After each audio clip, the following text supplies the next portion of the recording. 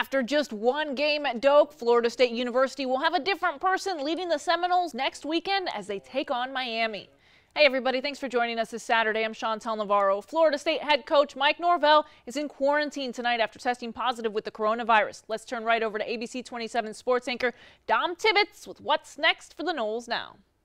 Chantel, just when you thought the Florida State football team would have a quiet weekend off, things turned on a dime. Earlier today, it was released that head coach Mike Norvell has tested positive for COVID-19. Norvell released the following statement. In our most recent round of COVID testing yesterday, I received a positive result after being negative in our previous 2 tests this week. I will remain involved remotely as much as possible to help our team continue to prepare.